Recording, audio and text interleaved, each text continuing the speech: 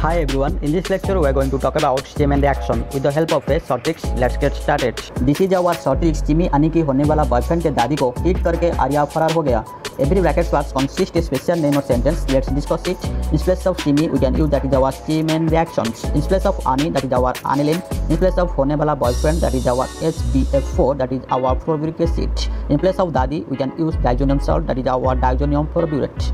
In place of heat we can use also heat. In place of arya fora that is our aryl fluorides.